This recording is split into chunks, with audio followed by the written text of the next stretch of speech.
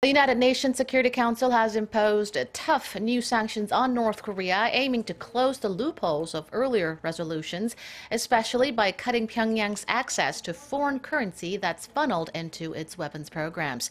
This comes almost 3 months after the regime conducted its 5th nuclear test. Here's our foreign affairs correspondent, Kwon Soa, with more. The UN Security Council's 15 members unanimously voted in favor for the adoption of Resolution 2321 to punish the North Korean regime for its violations against the international community. Today's resolution includes the toughest and most comprehensive sanctions regime ever imposed by the Security Council. Resolution 2321 took the longest time to draft, compared to the other UN sanctions imposed on North Korea for conducting nuclear tests since 2006. The new resolution focuses on cutting the regime's export earnings by at least $800 million annually, especially by capping its coal shipments by more than 60%. Diplomats and entities have been added on its blacklist, as well as further restrictions on the North's maritime and financial sectors, exports of helicopters, ships, and statues. For the first time, North Korea was also warned that its status as a UN member state could be under threat if it continues to flout its international obligations.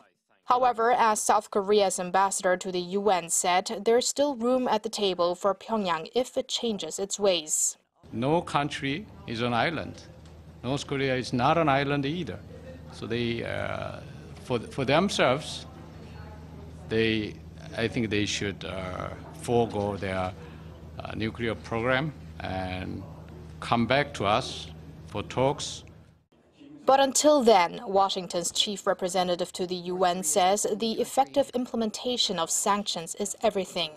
All member states are obliged to enforce the sanctions contained in this resolution scrupulously and in the spirit of the resolution's intentions. The South Korean government highly welcomed the resolution and said Thursday that it'll announce its own set of additional sanctions on Friday at 10 a.m. local time. The US, Japan, and the EU will also reportedly announce their unilateral sanctions soon. Kwon Soa, Arirang News.